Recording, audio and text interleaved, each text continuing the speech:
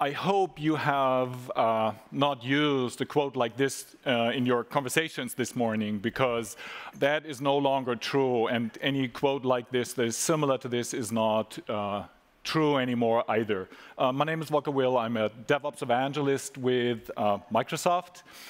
And unless you lived under a rock, you missed that, you will not have missed that Microsoft has changed quite a bit over the past few years. And with respect to this quote, I believe we are now well into taking step 3.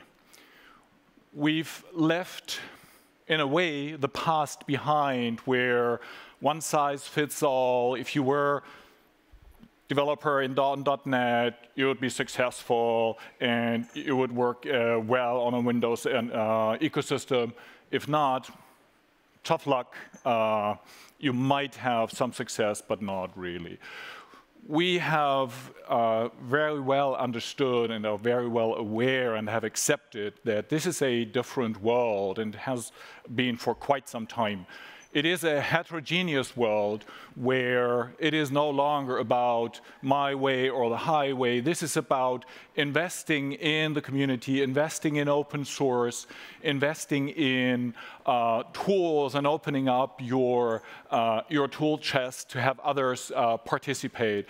With Satya Nadella, we embarked on this mobile-first, cloud-first world, which enabled us and forced us to change our minds. And I believe we slowly see that we gain credibility in the open source community in particular. I'm far away from pretending that we are there yet, but I would like to invite everyone to help us make the right changes, make the right investments, and tell us when we are not, so that we can adopt. There's 3 questions that my team and I get asked when we engage with customers and with partners in events like Hackfest and hackathons. Number 1, so have you given up on the past?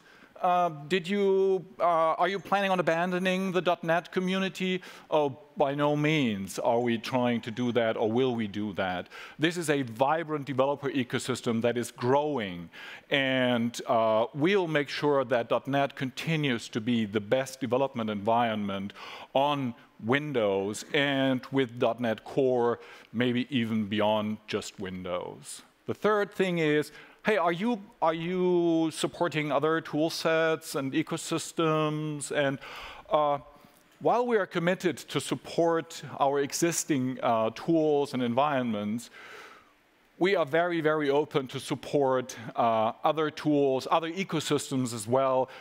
You may have heard that a large number of virtual machines running on Azure, for example, are Linux virtual machines. We have over 7,000 extensions in the stores for the Visual Studio tool set. So we definitely have changed and opened our infrastructure. Is Microsoft committed to constantly sharing back? Oh yes, we are absolutely, not just by opening our SDKs, by open sourcing our APIs and framework. We also tell our internal stories. If you go to Microsoft.com/DevOps, for example, you'll find a lot of our stories, our constantly growing set of stories.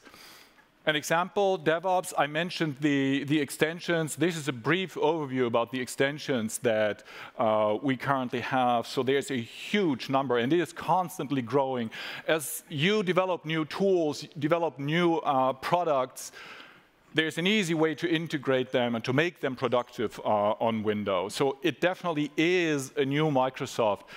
We contribute to open source. Please pay attention.